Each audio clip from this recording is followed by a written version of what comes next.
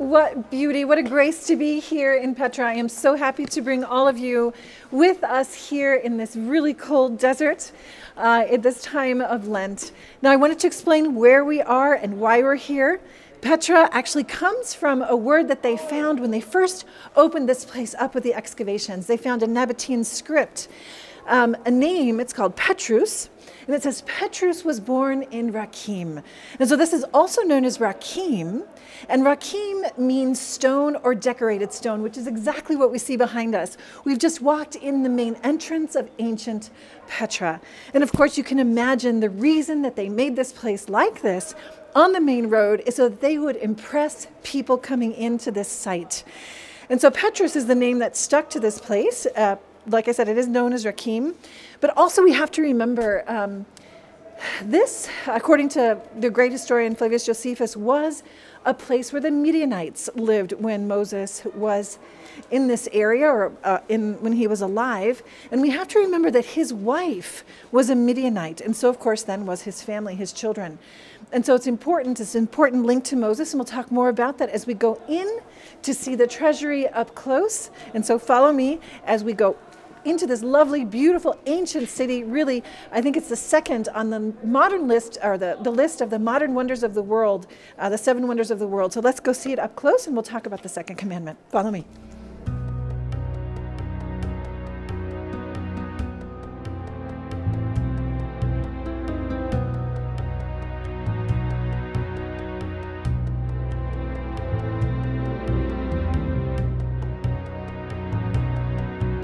Carved into the sandstone cliff is this incredible edifice.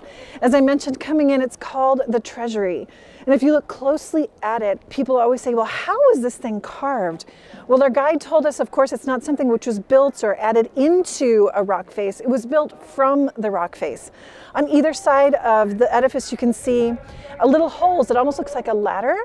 And those were ladders. They didn't have wood around here to make what we would consider, you know, the typical ladder, but they would use those as footholds to go all the way up and start carving from the top, and would also keep those steps as a way to maintain this place. And so it is a mausoleum.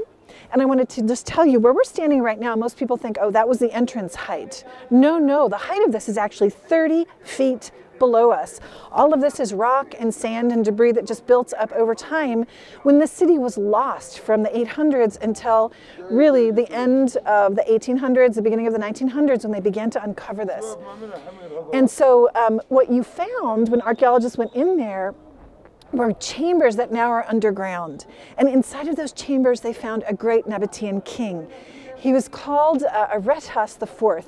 And in fact, he was so important that his daughter married Herod the Great's son. And so there was this relationship with Herod over on the other side of the Jordan and here on this side of the Jordan. And we can't forget that Herod the Great was actually an Edomite. He was from this era, an Idumean. And so this is why, you know, he was kind of like, you know, is he really our king or is he not? So it was really interesting. But if you look at the facade, you can see a lot of decorations from different civilizations. Of course, those columns are Roman columns. You can see the triangle in the center has a face, which is kind of effaced at this point, but that's actually Medusa. Below on either side of the doors, you can see also some Greek figures. And then at the top, there's this round cylinder structure, and there's a female figure that's actually Isis. And so you've got the Egyptian influence there. And at the very, very top, there were 4 huge eagles from this area. This would be more of a Nabatean religion, but also just a little bit further down on either side of the Medusa, on one side and the other were winged lions, and that's typical of the Nabateans. So again, this was a mausoleum, a monument to the great king of this area, and it was supposed to impress everyone that came through here to say, wow, these people are rich, these people are important, these people have a name in my book. In fact, whenever I come through here, I'm impressed. And so let's talk about that a little bit more when we go into the second commandment, which talks about keeping the Lord's name sacred.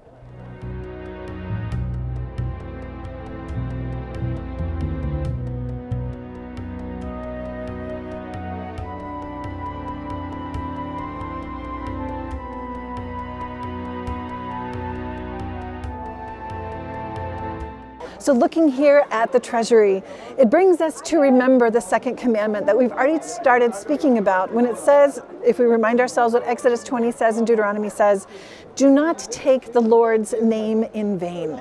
And so this is a place where they really wanted to make an impact in people who came in to be considered important.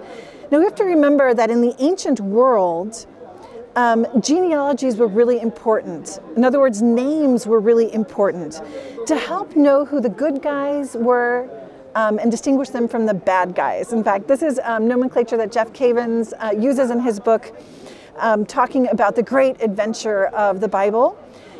He says it's kind of like knowing how to follow your soccer team because they have a specific type of jersey. But when we're talking about the good guys and the bad guys, we have to remember what we said regarding the covenant. There was a covenant in Adam and Eve. There was a covenant with Noah. There was a covenant also with Abraham. And so what we're doing in this is following the way that the Lord wants to save the entire human race. And so he decided to do that through the ancient Israelites and through who is guiding us in this pilgrimage, Moses. So that's why we're talking about names. So it helps us to know where the covenantal blessing is being passed down to, from father to son, and then to the whole family, and then eventually to a whole nation, and then of course, after Moses, to the entire world with Jesus Christ. So in the lives of the sons of God, which are the good guys, versus the lives of the sons of men, which in the Bible language means the Canaanites, or any of the enemies of the ancient Israelites. So I'm going to draw a parallel with another place where a big tower was built, and that was in Genesis 11. If you remember, that was the Tower of Babel, not too far from here, further east. And it was built so that people, this is specifically what it says, built so that they would make a name for ourselves. That's in Genesis 11:4. And so in other words, they wanted to reach God, is what it says, but to rebel against the covenant that God had made with Noah. And so if we look again then at name, in the biblical language of Hebrew, Shem is the word for name. And that means the firstborn. In fact, if you remember Noah, his firstborn son was actually named Shem. And so Shem was to receive the blessing of Noah when the Lord reestablished this covenant with the people again and again. So it means kingship and priesthood. And so one of Noah's sons tried to take that covenant from him. If you remember, we talked about that before, Ham. And so from Ham came all of the enemies of the ancient Israelites. So this is what we're trying to distinguish here and why it's important to keep this in mind when we're talking about the name of God and not taking it in vain. So Shem means I want to make a Shem for myself, or in the Tower of Babel, make a Shem so that people honor me. It's usurping this authority and in a certain sense stepping away from, like stepping out of that covenantal relationship, not letting God be God. So you remember what happened to the people at Babel when God came down and saw all of this. They were scattered. Sin and rebellion sends people to division and exile. The same thing that happened to the people, to the Israelites, many times in their history and when they were in Egypt. So this is what we're talking about when we're talking about Shem. So the line of Shem is a new beginning in the Old Testament. And that's why, just kind of an interesting thing, Shem is the root word for Semite, because all of them were Semites, or from the line of Shem. And I also want to remind you that from Shem, one of his most important descendants was actually Abraham, from the line of Shem. And so this whole story is Abraham, he is going to be faithful, and then Moses comes, is he going to be faithful to the covenant? So it's within this entire dynamic. So all of this talks or points us back to that second commandment of taking the Lord's name in vain. And particularly, it talks about false oaths or false promises. Oaths have a lot of depth to them. We could go into that. In fact, in some of our material that we'll send along with this video, you can read more about Old Testament oaths and the different dimensions that go along with that. But really what we're talking about is taking God as a witness to what we are affirming. This is when we say, I swear to God, I swear to God. So my pledge is equal to the truthfulness of God. And that is a big thing to say. In fact, it even says in Deuteronomy 6 to swear by his name, to swear by his name. So this helps us to remember we should never enter into an oath lightly. And certainly a false oath is something which is extremely problematic. God is the norm of all truth. Now, even to say that in today's world is difficult because, as the late Benedict XVI said, we're living in a tyranny of relativism. It's difficult for people to go back and say there's actually a foundation for almost anything. But we know that God is the foundation of truth. He actually says, I am the way, the truth, and the life. I am the truth. And so he looks for mankind to be fulfilled, and in the truth of who we are fulfilled. And so that's why it's important to remember this. Oaths highlight the relationship between our human speech and the Word. In other words, the Word that created the universe, the Word that created this beautiful canyon, the Word that became flesh. God is the truth. So a false oath calls God to witness to a lie. And that goes against not only his nature, but it goes against our nature. Example that is really easy to think about is perjury. It's kind of common. We almost expect people to lie even when they place their hands on the Bible. It's really common today for people to say, I don't want to place my hand on the Bible, let me place my hand on something else. Again, because of that relativism. Where is the foundation of truth? Well, perjury means that there's a great lack of respect for the Word, the Lord of all speech. Now I'm going to take us to the fulfillment, again, the fulfillment of Moses, the fulfillment of the 10 Commandments on the Sermon on the Mount. There Jesus explained the second commandment, saying this, you have heard that it was said, this is from Matthew 5, to the men of old, you shall not swear falsely, said Jesus, but shall perform to the Lord what you have sworn. But I say to you, do not swear at all. Let what you say simply be yes or no. Anything more than this comes from the evil one. So Jesus is teaching that every oath involves a reference to God, as we said. And particularly, it's a reference to God's presence. And his truth must be honored in all speech. I swear to God, boom, he's there. What do we want him to witness? The truth in what we're saying? The truth in what we're swearing to, the truth of our promises and our oaths? Or are we asking him to change his nature and to be who he is not? And say, back up my lie, back up this twisted speech. So the second commandment is actually pretty incredible. And really you can ask yourself, so what? So what if I would lie? What if I would break my oath? Well, perjury is certainly against the law. But you can go even further than that, since this is all in the context of covenant. What happened to Adam and Eve when they broke the covenant? What happened to Noah? What happened to Babel? Division and exile, we said. Slavery is not a happy thing, and slavery is what we're trying to get out of. And that's what the commandments are tutoring us toward. So don't use the Lord's name for trivial matters, I think is what this commandment is telling us. We are speaking on God's authority. Never take an oath when required for purposes contrary to the dignity of persons, because again, this is the whole point. This is what the Lord is looking for. And certainly we should never take an oath which compromises the unity of Christians.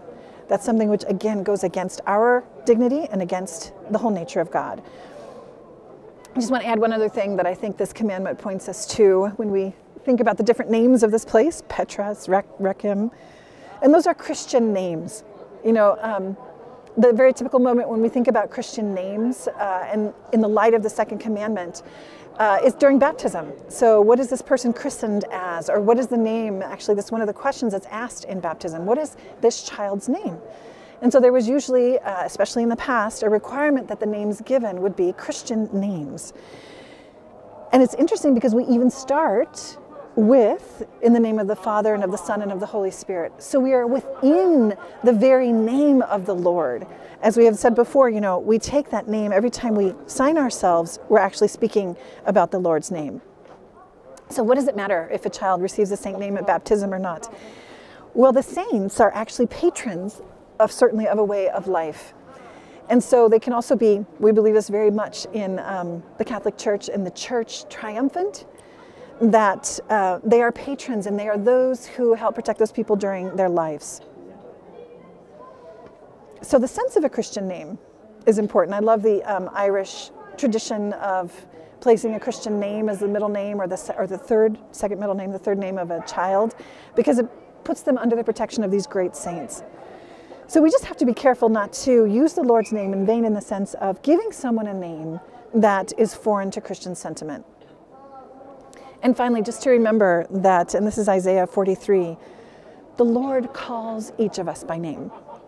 And because of that, even like insults to others, speaking badly of others, everyone is sacred. And so names demand respect as a sign of the dignity of the one who holds it. In fact, remember what it says in the kingdom, the mysterious and unique character of each person, marked with God's name, will shine forth in splendor. And that's what it says actually at the very end of the Bible. And this is what I wanted to just end with. It says in Revelation 2 and also in Revelation 14, it says, "To him who conquers, I will give a white stone with a new name written on the stone, which no one knows except him who receives it." And then jumping to verse 14, or chapter 14 in Revelation, it says, "Then I looked, and lo, on Mount Zion stood the Lamb, and with him 144,000, who had his name and his Father's name written on their foreheads."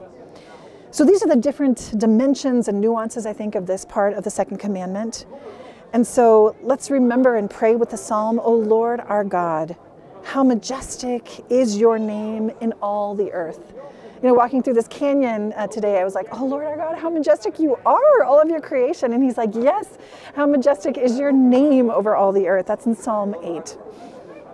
So if you'd like to pull out your own personal 10 commandments, we are still on that very first tablet.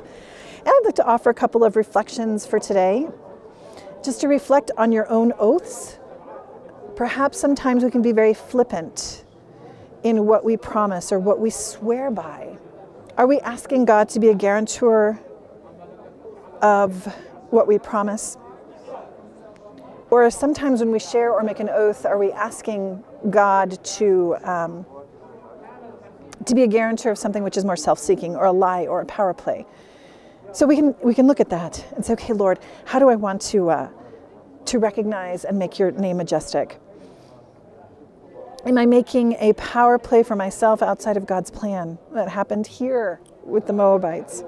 And then secondly, very simply, you can even write on your little tablet how you use the sign of the cross which blesses in God's name everything that I do during the day and the beginning of my day. It's actually calling upon his name and asking not only for him to witness, but to give us the strength to live according to the dignity of the sons and daughters of God. And also, do you know the patron saint behind your name? How they can protect you or those that you love? These are all wonderful things to think about as we try to get the Egypt out of ourselves and move forward into freedom. So let's go further into Petra and all over this beautiful desert area as we follow the footsteps of Moses and make our way into freedom. So God bless you. Know that we're praying for you from the Holy Land, and we hope to see you again tomorrow.